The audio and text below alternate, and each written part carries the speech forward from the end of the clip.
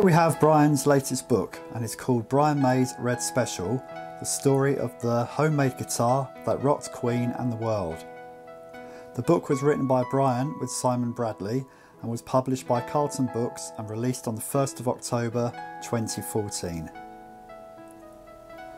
Looking at the cover, you can see there is a nice photo of Brian, which was taken at the closing ceremony of the Olympics in 2012. And there is also a sticker to win a signed Red Special from Brian May Guitars.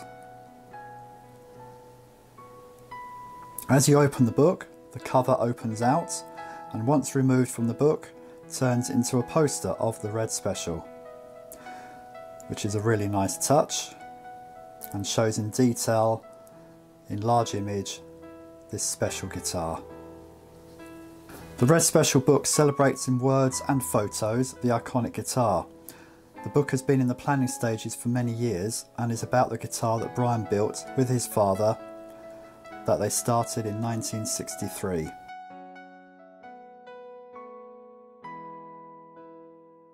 There is also a foreword by Brian, and the book contains many unseen photos of the guitar's construction. The book also covers all the Red Special guitars that have been produced over the years, as you can see from these pages at the back. And also there is a nice section of Brian playing his guitar on the roof of Buckingham Palace, which was one of the highlights of Brian's career. There are also many photos of Brian playing the guitar with Queen and also on his solo ventures, from the early days right up until the later days.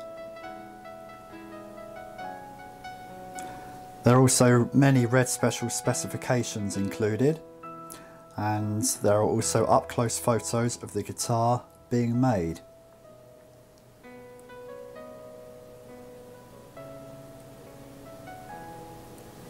As you can see, there are many photos of the guitar's construction and lots of sketches and diagrams from when the guitar was initially built.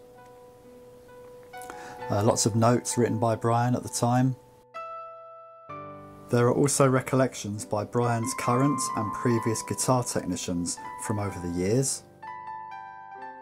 The guitar has been played all over the world for the last 50 years and has featured on every Queen album over the years, as well as on Brian's own solo and collaboration ventures. So there you go, the Red Special. A really nice book, well worth getting hold of.